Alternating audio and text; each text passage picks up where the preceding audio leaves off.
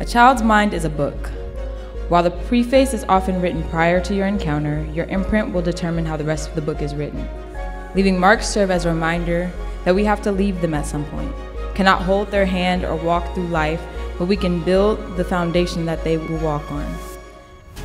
You know, we're all here because we believe in this urgency, because we're a part of this work. We all believe, I think, that we cannot be complacent in the fact that so many of our children, too many of our children, are not able to read. They're not learning how to read. Our work for the last 10 years plus has really been revolving around this idea of bringing folks together to learn, collaborate, and champion literacy. So we see everyone in this room as a champion of literacy. That's why you come to stuff like this, so that you can get the information you need, so that you can engage on the substance, not just the emotion of things. Emotion is good, but the substance of the matter. This really is a call to curiosity.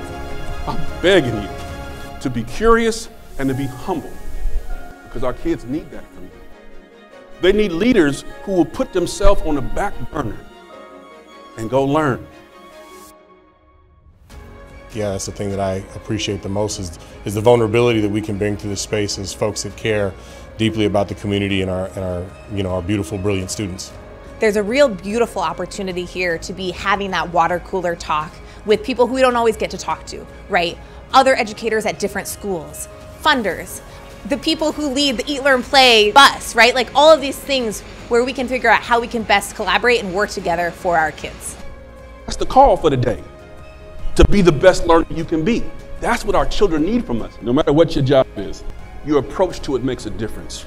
Movements like this, they really rise or fall based on what people do when nobody's looking. A leader must be a learner. So I dare you to be curious, to ask questions, to implore their families, and to learn to speak their language. Because literacy should be a resourced field and tomorrow's needs may differ. But there's joy in the journey, and who knows, the book you helped write may become a literary masterpiece. Thank you.